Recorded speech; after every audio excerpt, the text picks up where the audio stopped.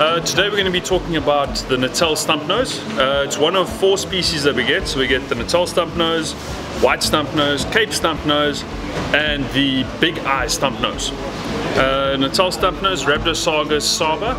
They obviously occur mainly in Natal.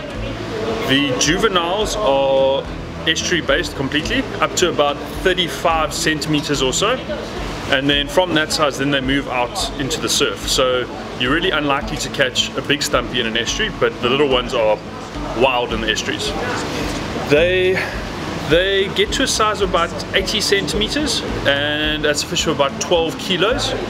Although the maximum size that's been recorded is about 7.5–7.7 kilos, which is still a very, very big stumpy. And the 12 kilo maximum is more of a theoretical maximum. It hasn't actually been recorded yet, but it's possible that they could get to that size.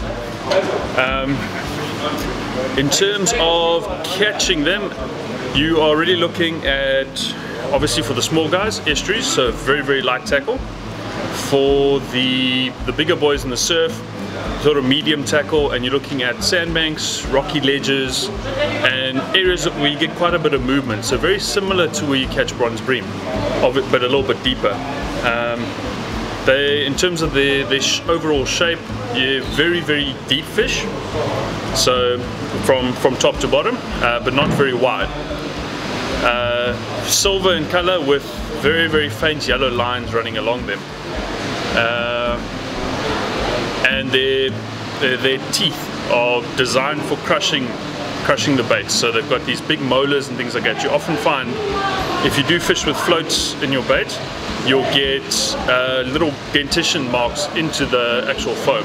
So bait-wise, as we said, crushing teeth, so they're looking for stuff with hard shells. So your mollusks, your mussels, your anything crustacean based. So crabs, they really, really like crabs. Sea lice, one of their favorite baits. And for me, my top 2 baits, if I'm fishing with a J-hook, I do what's called a prawn bomb. So that's where you take a single prawn, split it in half all the way, tie it on, and you take another prawn, split it in half, and then you put it the opposite way around, inside out. So it makes like a bit of a tube. That bait works very well. You can throw it very far.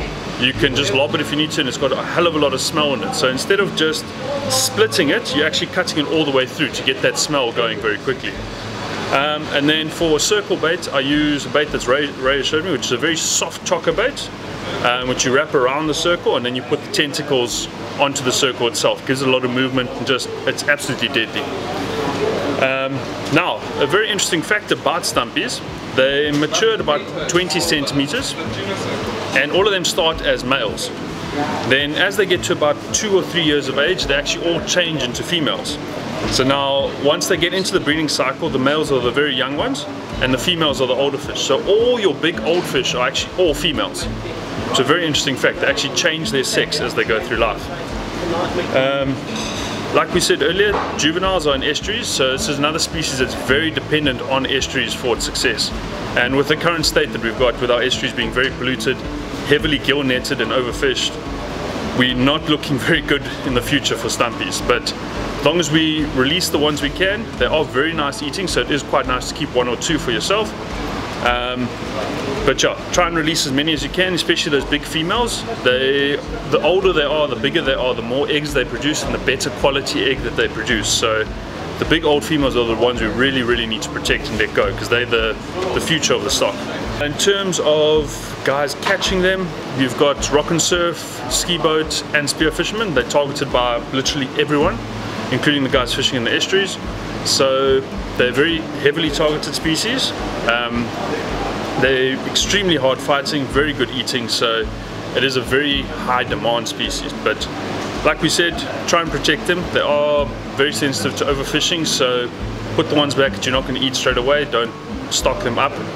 And yeah, get out there, enjoy a very nice hard fighting fish, the Natal Stumpy. Cheers.